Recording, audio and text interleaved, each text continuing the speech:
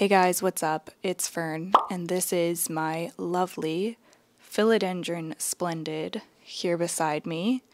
Welcome back to another Planty video. I'm so glad that you're joining me today. So I am working with this rather large plant today, and I'm further away from the camera than usual to accommodate for that, which is why I'm using this mic. Which is why I'm talking like this, because holding the mic just makes me want to talk in like a more sultry voice. I don't know why. Is sultry the word? I don't know. Regardless, as you know, today we are going to be chopping up my Philodendron Splendid. He's kind of leaning back right now, but I have been air layering this plant for I think about a month now. And to be honest with you, I can't even see any roots in the air layering moss sections, but we will take a look at that. I'm going to move the camera a little bit closer, and then we are going to unpack the air layering and see what we're working with. Okay, so here we have the air layering. Now, I think it's mostly secured just by this Velcro, so I'm just gonna go ahead and remove that. Oh.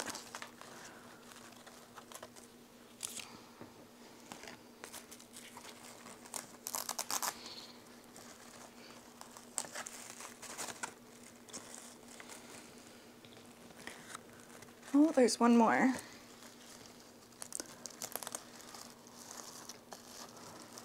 Oh, okay. It's just gonna come off like that. Oh my gosh. There's literally no roots. There's like one tiny one. Why isn't this working?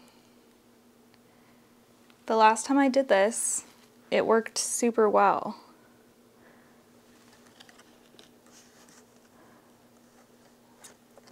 Very interesting.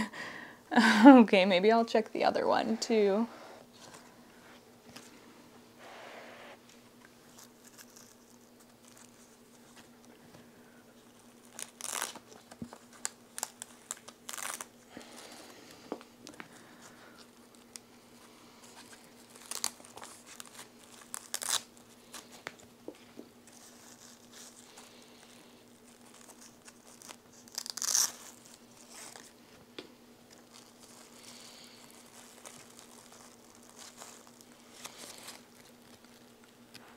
Okay, very similar. There's like one root. Like, I'm very surprised. I don't know why this didn't really work. Yeah, there's one little root that's growing. I can see roots going into the moss pole, so I kind of want to still chop it and just hope that there's enough of a root system in the moss pole. Oh, but I don't know. That's kind of a risk, because if there's not, then the plant's gonna die. The roots on Philodendron Splendid I also find are very fine, which I don't like. I really don't like. I much prefer working with plants that have like a thick root system, but yeah. Can you see that nice fuzzy root right there that's going in? That looks very nice. Let me look up the rest of the pole and see if other nodes are rooted in, because if they are, then that gives the plant a better chance. And it looks like they are. Most of them, at least.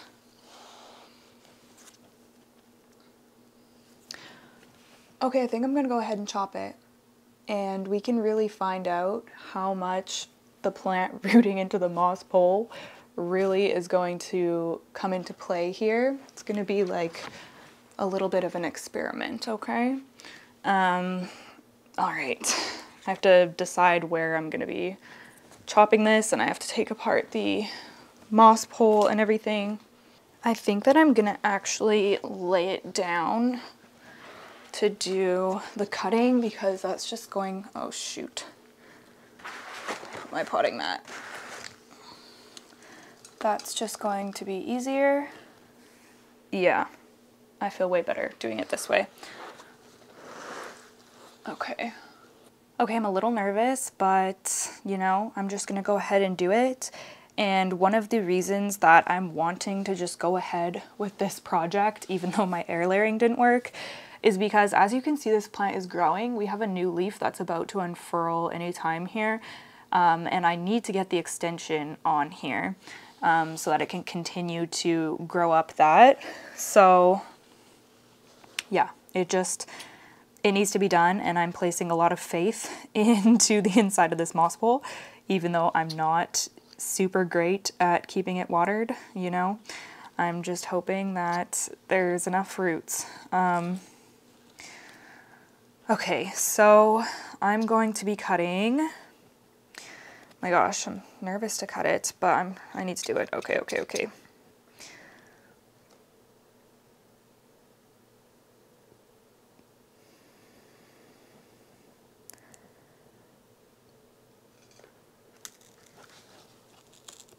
Okay, I'm cutting right there. And then on the other side, I am cutting a similar spot right there. And I think there's another vine along the back. Oh no, the other one's not at that height yet, so only those two vines we have to cut, which is good. Okay, so now I'm going to move on to deconstructing the moss pole here. So I'm just going to cut the zip ties that are holding the attachment on. This is 3 separate moss pole extensions. I have videos on how, I probably have a video on putting this on the moss pole even, so I'll link any related content down below.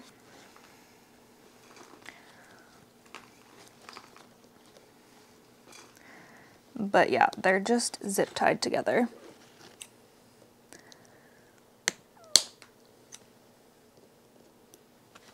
Man, some of these leaves are so beat up from when I dropped this on the floor in one of my last videos. Oh, this poor plant has been through it. No wonder the air layering didn't work.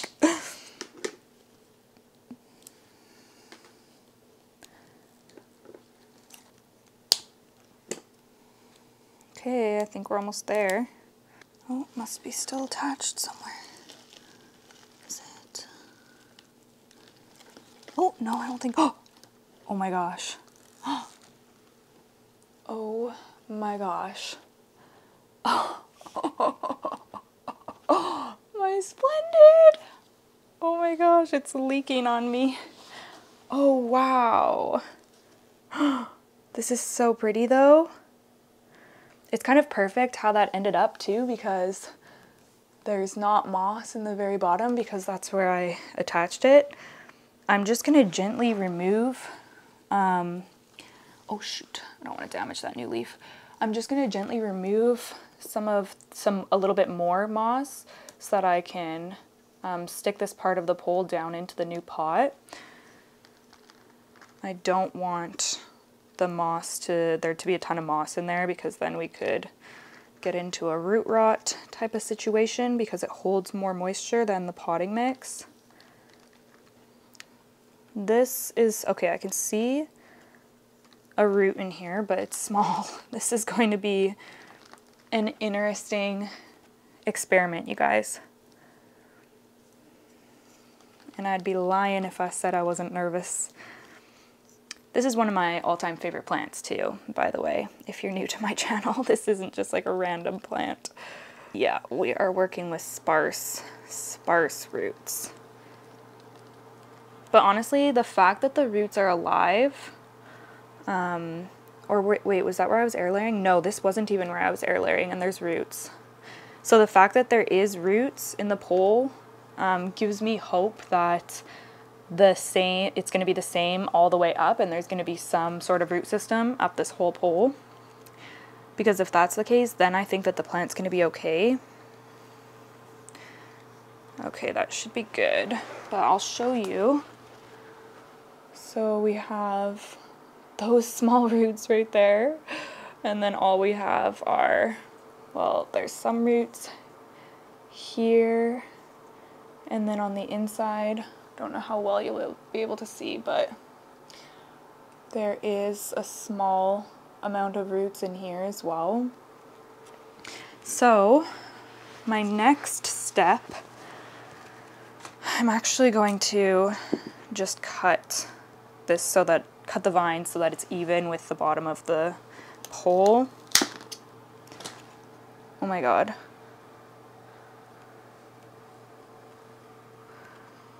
Where did this giant hairball just come from? Like, what the heck? All right, so I'm going to go grab a pot to pot this into, my potting mix. We'll get it all potted up, and then I will move on to adding the extension on. I guess I can pick this up now. Okay, so I am going to be using a clear pot so that I can easily monitor the root system. So this should actually be the perfect size anyways. Using a nice chunky potting mix, I'm gonna grab this guy and actually I'm gonna fill the bottom a little bit because there's a weird like dip around the edge. I've been down this road before.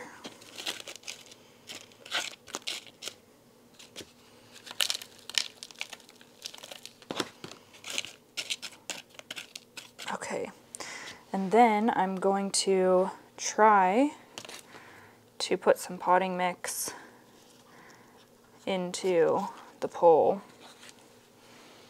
This never really goes well. Oh shoot.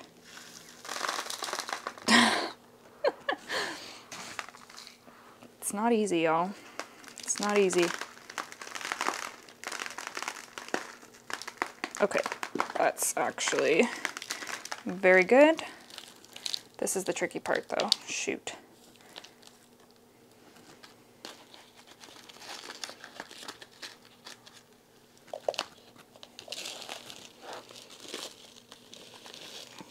Was that a fail? Kind of, but I think it's gonna be okay.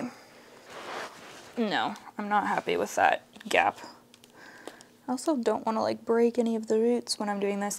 I think I'm going to try adding a bunch of potting mix and then see if I can just like, I think I've tried this before and it didn't work, but no, it's not gonna work.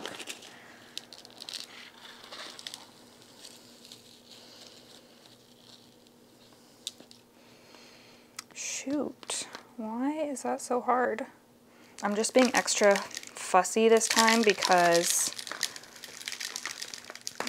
we're working with a precarious root system already, so I want it to be as good as possible.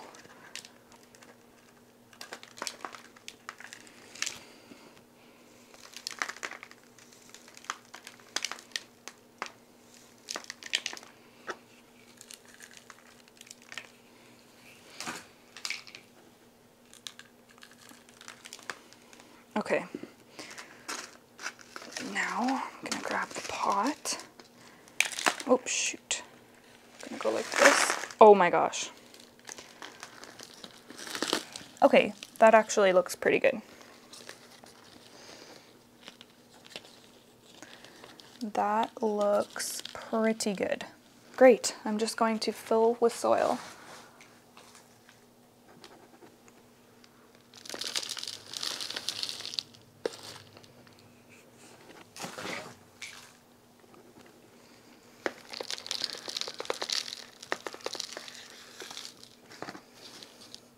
This potting mix does have myco and all that good stuff in it, so hopefully that's gonna promote some root growth for us. Hopefully, hopefully, hopefully.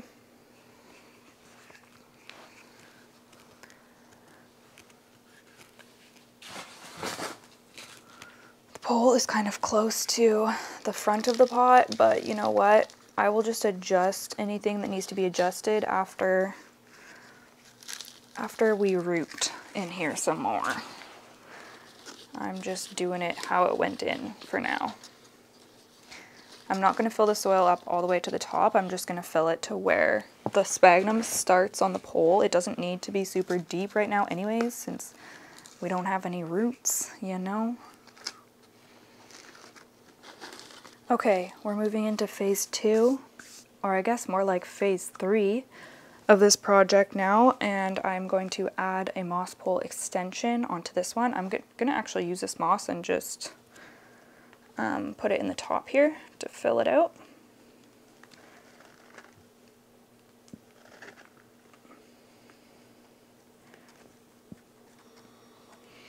I don't like this vine growing up here without a moss pole to root into. Okay, so now I'm just going to be making an extension to go on here. I actually need to count how many squares I made this one so that it's going to be the same. Okay, 16. That's what I thought. So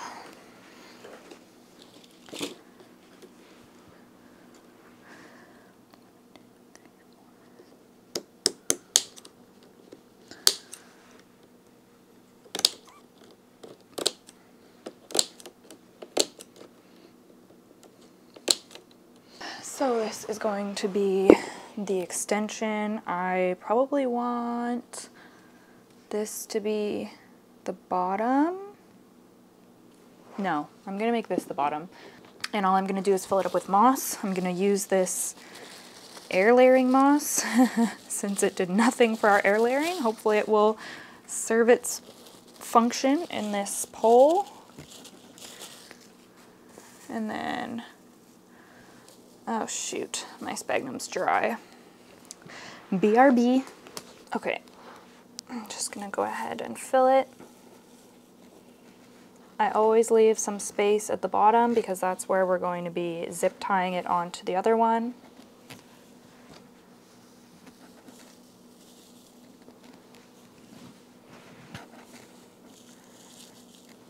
Okay, I think that's gonna be pretty good. I'm gonna start zip tying it up. Now I'm running out of my black zip ties again, which is very annoying. I only have 2 left, so we're gonna be throwing it back to my bright zip ties.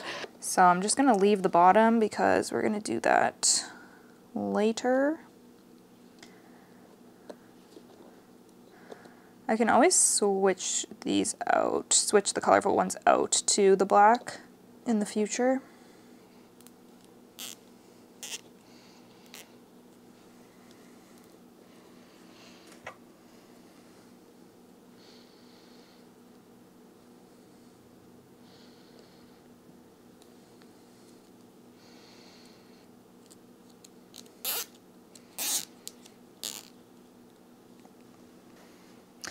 That's probably pretty good for that.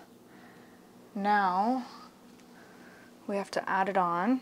So I just try to slip this over. Actually, I'm gonna put more sphagnum in here. Wait, I haven't cut these off yet. We need to do that first. Let's just quickly snip them off.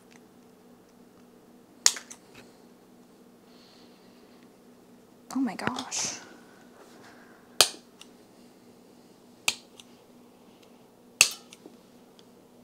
All right, so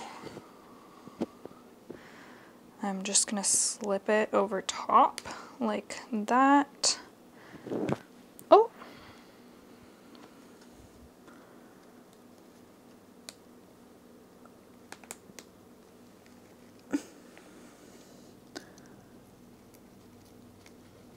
Oops.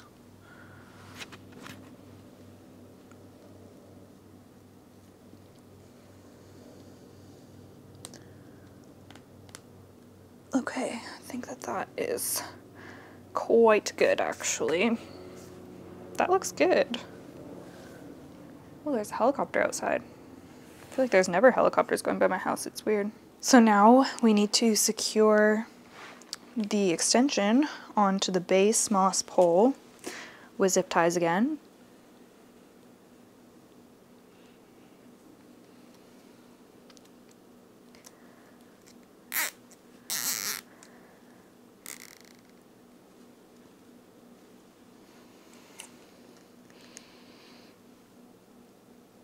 Oh my goodness.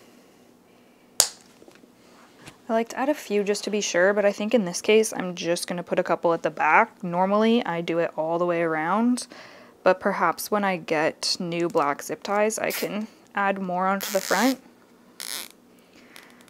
It seems pretty secure already, so I'm not too worried.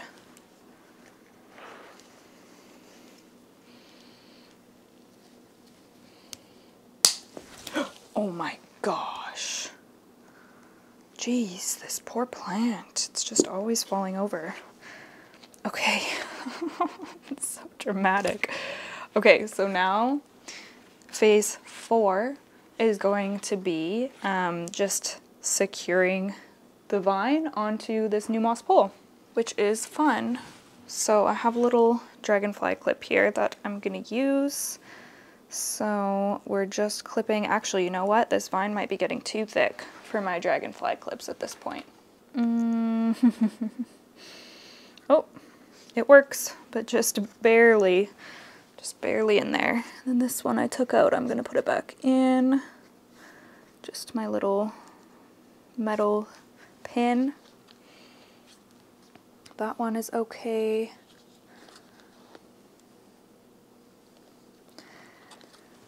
Okay, so I'm actually really happy with how this turned out. Hopefully it will be okay and it will continue to grow up this moss pole. Let me back you up so that you can get an idea of the full picture here. Okay, so here it is, the finished project. Now, one thing that I do need to do is find a cover pot for this, because since I'm using just a plastic pot, this is very, as you saw, unstable because this is so lightweight. So yeah, that is one thing that I need to do, but I just feel better going with a clear pot. But yeah, I'm super happy with this. I'm gonna continue growing out both plants for a while. I might eventually sell the mother plant, but I obviously want to make sure that this is established first, so that is my current priority. Yeah, I'm definitely honestly kind of pleasantly surprised at how this went, besides the whole having no roots situation. Let me know if you think this plant is going to live or die. Seriously, cast your votes down below in the comments. I'm very curious as to what everyone thinks.